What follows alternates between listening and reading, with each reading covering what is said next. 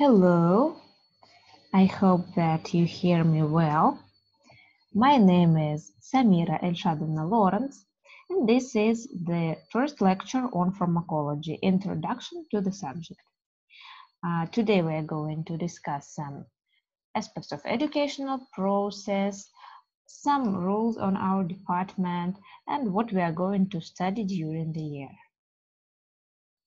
Okay, firstly, I want to tell you that we have two disciplines. The first discipline is pharmacology itself, and the second is phytopharmacology. But phytopharmacology, only students of general medicine study. And this is actually almost the same, but it touches more substances related to the herbs. That doesn't mean that students of dentistry and pharmacy will not ever touch phytopharmacology. Actually, we will discuss some herbal drugs with all the students. You study pharmacology if you study on general medicine or dentistry for 2 semesters. If you study on pharmacy, you will have pharmacology for 3 semesters, the 3rd year and the half of 4th year. So we will be together for the longer time. On our department, we have our special rating system. I don't think that you have ever met such system before. So let's look at that, how it will happen. Marks are assigned in accordance with the results of classroom, midterm, and of course, assessments. Every class, you have points. Maximum is 26. From where we take the 6 and from where we take 20, I will tell you a little bit later, okay? Then, we also have colloquiums. You already know what is it, colloquium? And we have 5 of them during the year. And each colloquium gives you 100 points. Then what we do, we sum up all these gained points throughout the year or 1.5 year for pharmacy, and then we find your percent from the maximum possible points. So here I give you the example. You can see, yes? For example, your score, and in first class you got 20 points, then 17 points, then 15, and on colloquium you got 85. So I just sum it up and I have the total 137 points. And the maximum possible, which you can gain if you are absolutely genius students. And you know, sometimes I know some students could do that, and maybe you will do that. 26 and 26 and 26 and 100. So this is maximum possible, which can give you maximum 178. So then I will find out your rating out of this. 178 as a maximum gives me 100%, and your score gives me X percent. I don't know how much is it. So using this proportion, I can find your percent. 137 multiplied with 100 divided by maximum possible, and I have 77%. So this will be your annual mark in the end of the year. This will be your annual rating. So that is how we get it. If you want to complete the course successfully, it is necessary to attend all the lectures and practical classes. It is absolutely obligatory. If you miss them, you have some problems. You will have less marks in rating, so you will have less score in the end of the year. And of course, to finish our pharmacology course, you have to complete it successfully with the current and final mark higher than 55%. I think you know why 55%, because 55 is satisfactory in our university, and everything that is less is poor, which is considered to fail. Okay, next. the structure of practical class. I already told you that every practical class you can gain 26 points. Now let's look at the sources of your points. During the class, you have income and control. This is prescribing recipes. You know recipes, yes? When the doctor wants to administrate the drug, he prescribes a recipe. So we will study how to do that. We will practice a lot. We will have 3 classes dedicated to recipes. So after that, when you learn how to do that, during the whole year, you will make these prescriptions according to the topic. Doesn't matter, any type of drugs, drugs affecting GIT, drugs affecting CNS. For every group of drugs, you will make prescriptions, you will make recipes. So these recipes can give you maximum 6 points. If I give you 3 drugs, every drug gives you 2 points if you make absolutely correct recipe. If there is a mistake, I will give you 1 point out of 2. Yes.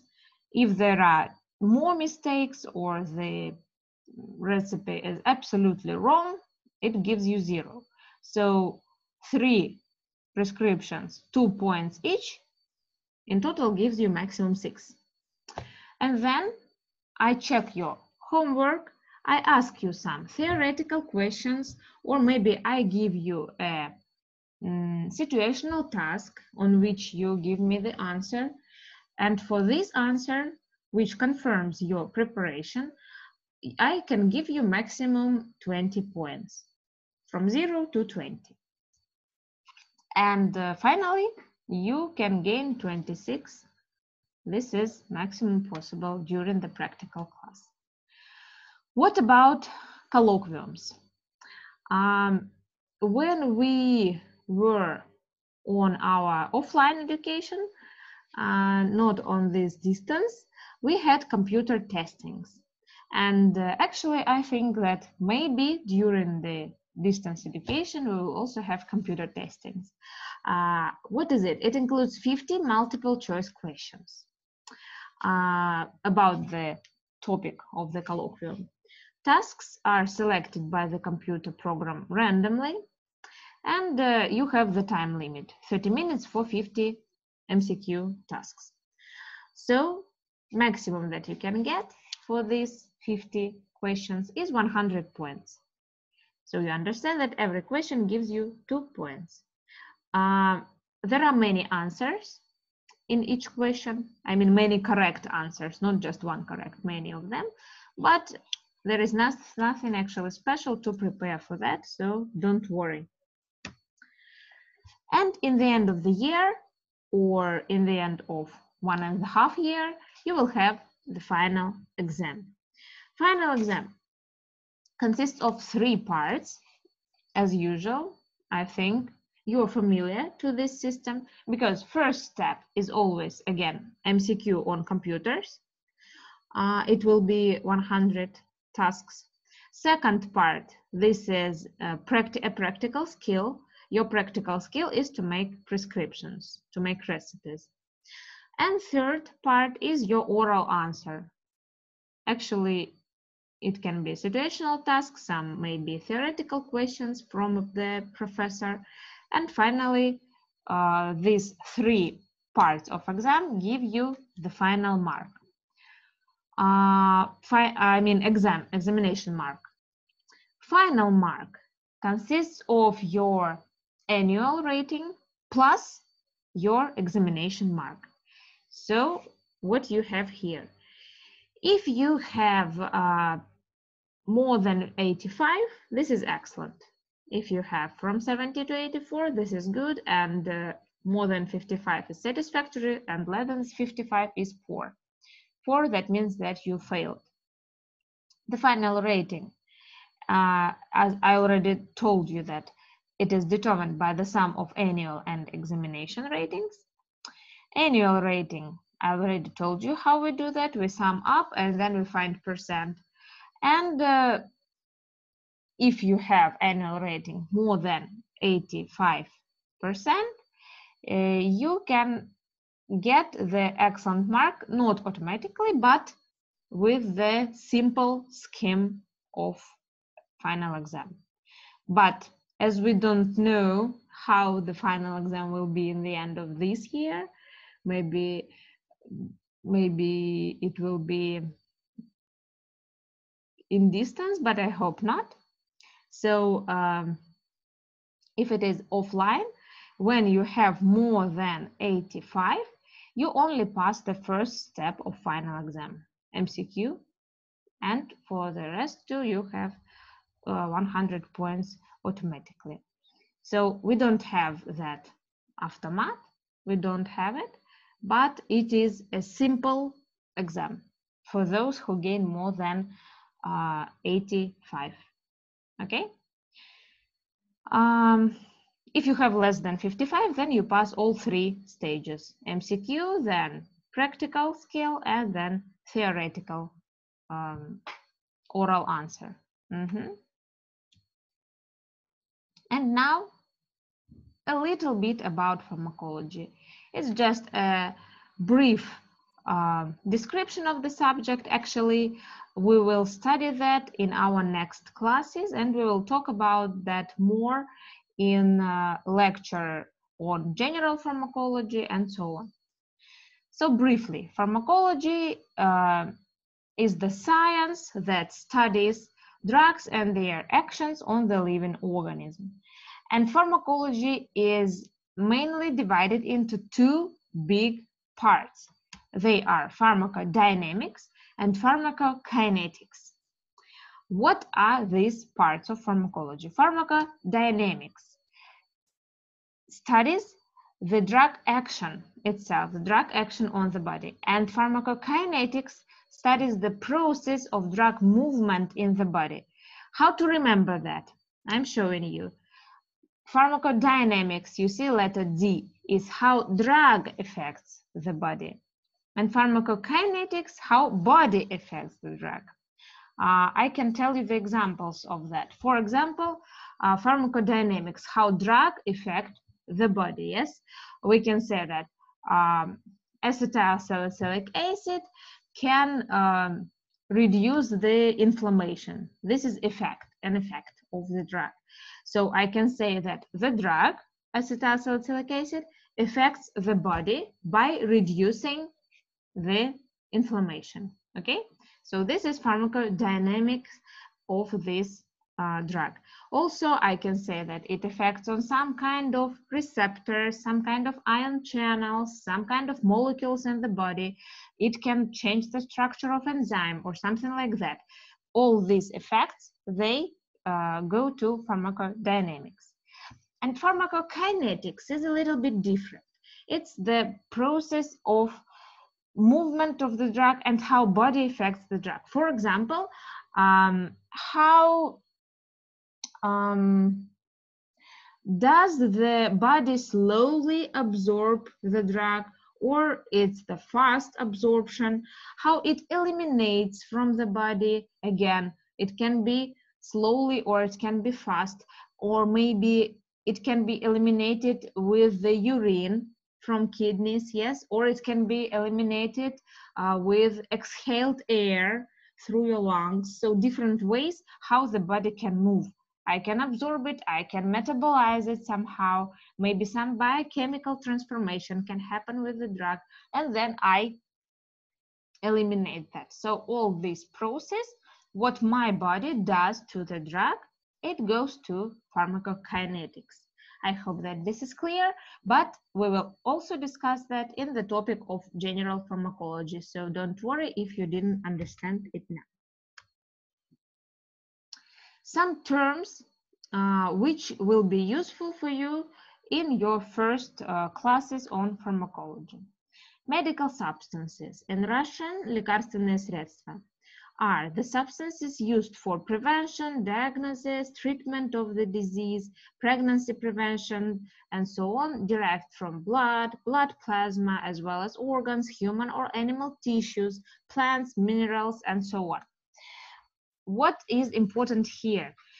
In this case, a medical substance can contain various different agents. That doesn't mean that only one molecule is in the medical substance. Yes, it can be like a complex of different molecules which can have some effects. Okay, complex.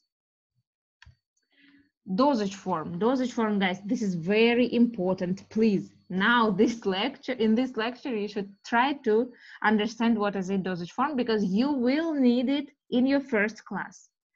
So dosage form, лекарственная форма, it's an easy to use condition of the medical product or medical plant material that helps to achieve the necessary therapeutic effect. It's a form, it's a condition of the drug. For example, I will tell you example. Example is tablet. For example, tablet, yes, tablet or solution or something like that. I will even write this example here for you. For example, tablet solution, maybe you know, gel. Yes, so this is just a form. It's not the specific drug. It's just a form in which the drug can be. This is understandable, I guess. So this is dosage form. Okay, I hope you will remember that. Next,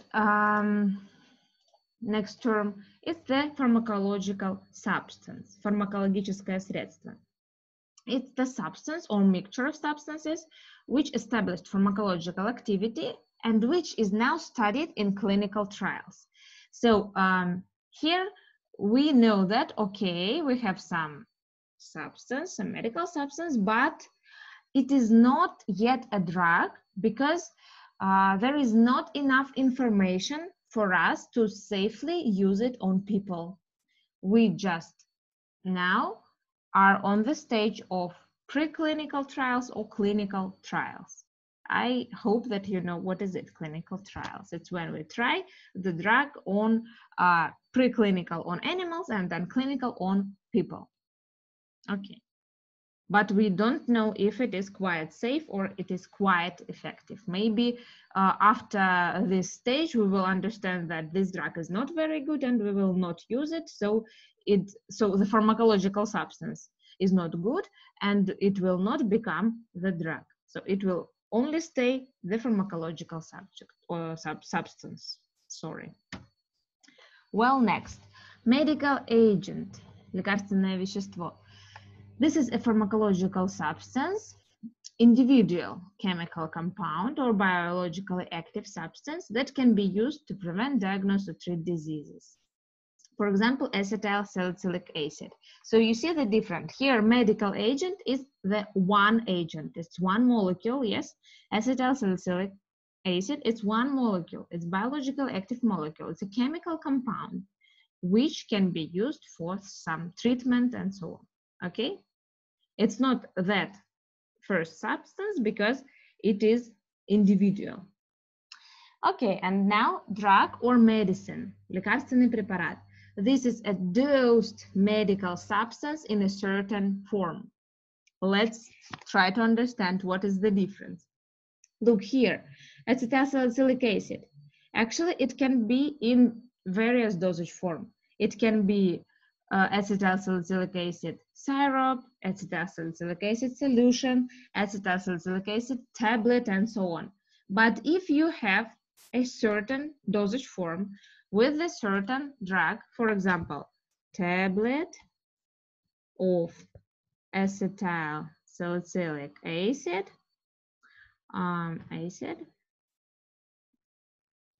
with the dose 0.5 grams.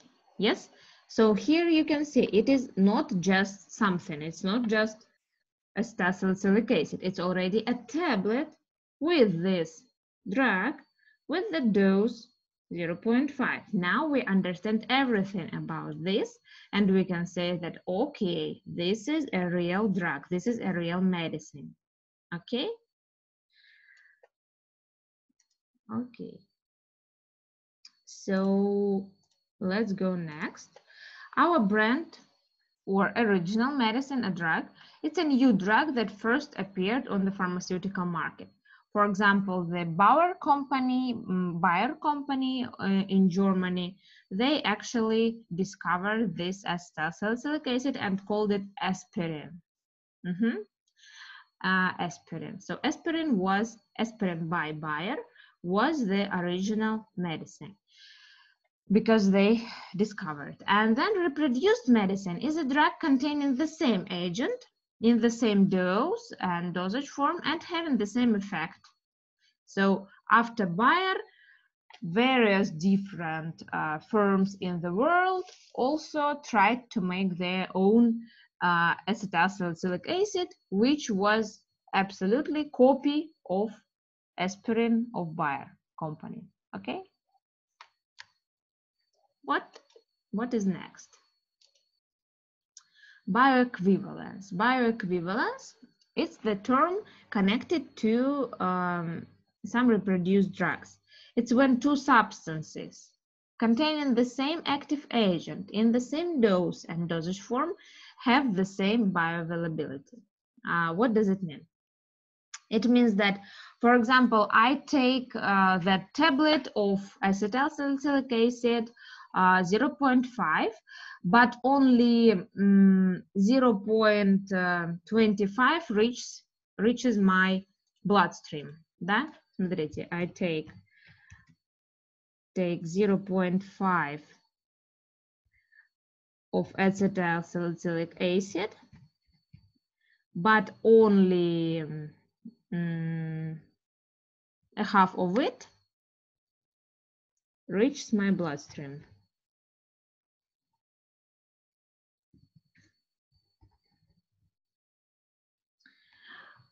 Yes, so this means that only a half of it got to my blood. If the half, that means bioavailability will be 50%. Bioavailability 50%. Okay, so if one drug has bioavailability of acetylsalicylic acid with the dose 0.5, 50%, and another drug has also acetylsalicylic acid with this dose and with the same bioavailability, in this case, we can say, okay, these two drugs are bioequivalent. They have bioequivalence. But if two drugs have the same, for example, dose, one drug has 0.5 and second 0.5, but one of them has 50% bioavailability and another has 40% bioavailability, they are not bioequivalent. Okay? So if they have only the same characteristics. And then therapeutic equivalence. It's the equivalence in effectiveness and toxicity of drugs containing the same active substance when administered to the same subjects. Why this is again important? For example, I can have the drugs are absolutely the same according to acetylsalicylic acid, 0.5 here, and another drug with the same 0.5 here, but they have different, for example, different starch in one and calcium in second. So they have different additional substances.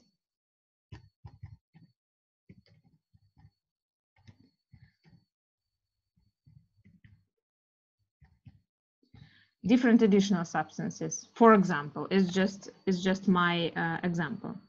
And according to this different additional substance, they can have a little bit different effect, a little bit, just a small difference, but they are already not therapeutic equivalent. So you can see that everything should be absolutely the same for two drugs if we want to call them therapeutically equivalent. I hope this is understandable. Okay.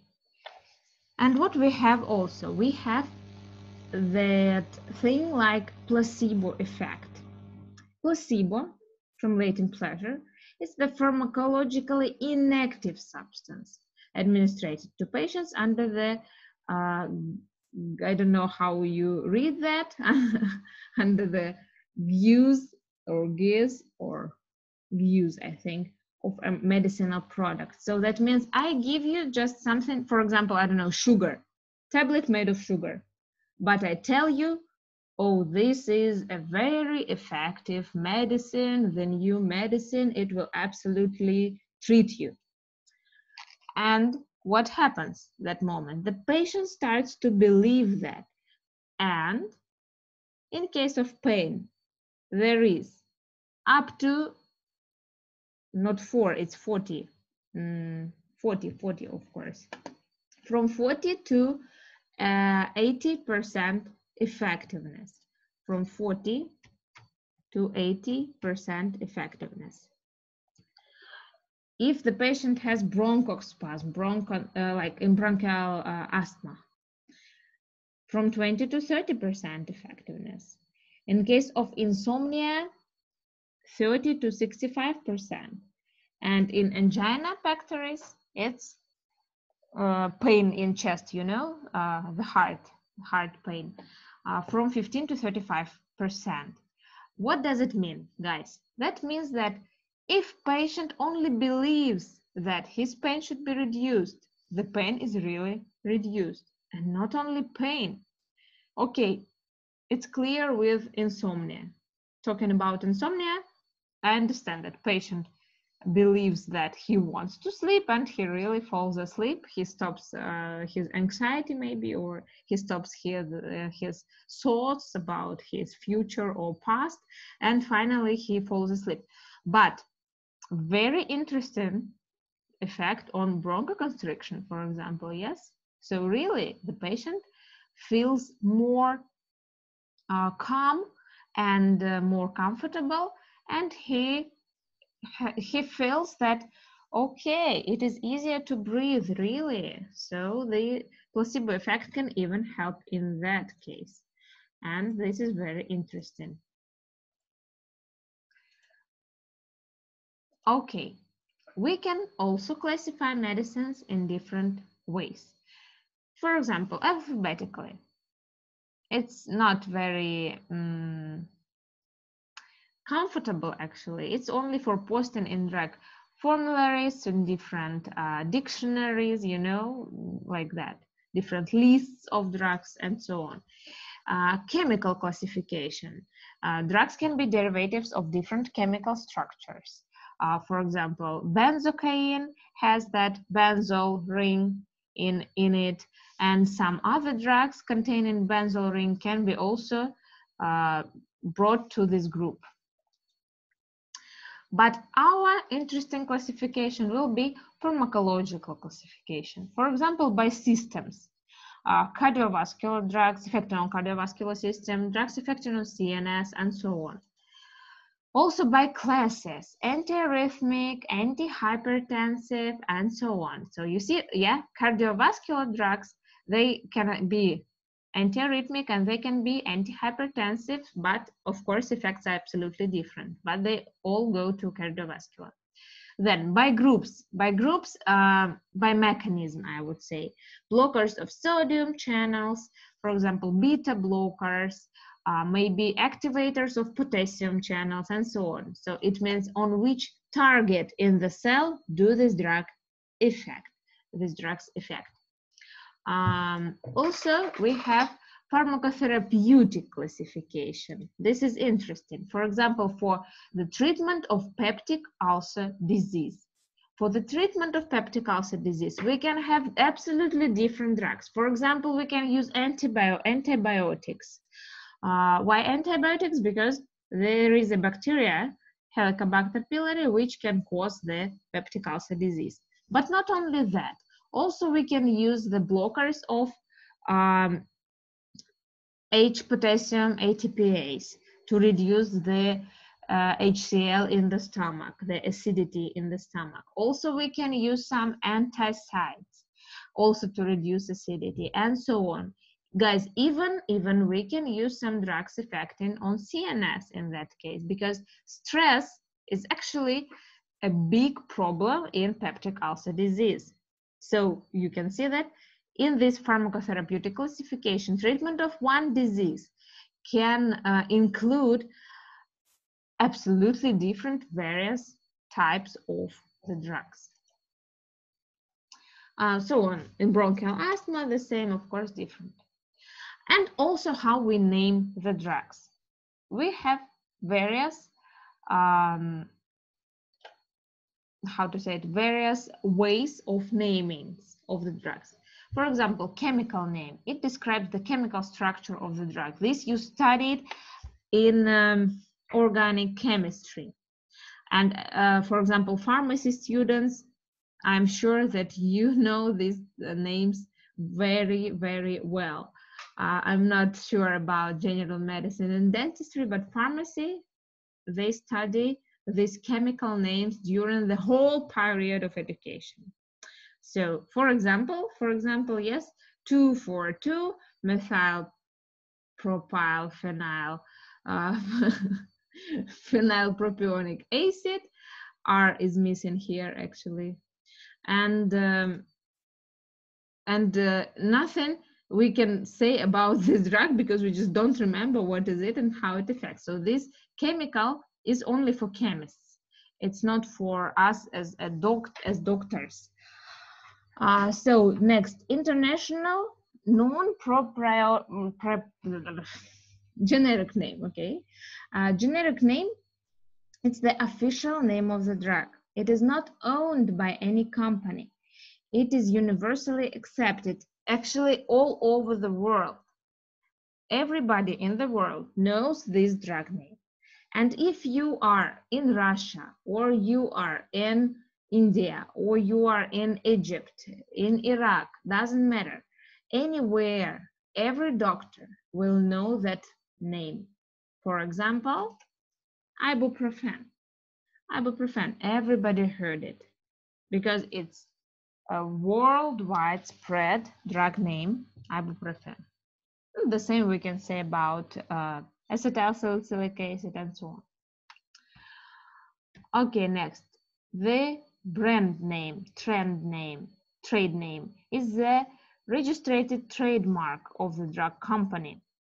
Often it is easier to pronounce, not always, but we know that by a company which produces the drug. For example, Nurofen. Nurofen, I guess you also heard it, but actually Nurofen is ibuprofen.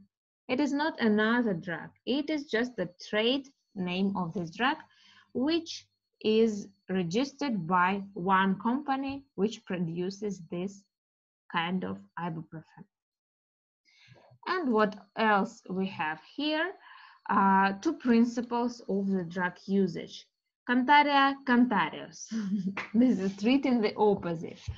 It's the allopath principle.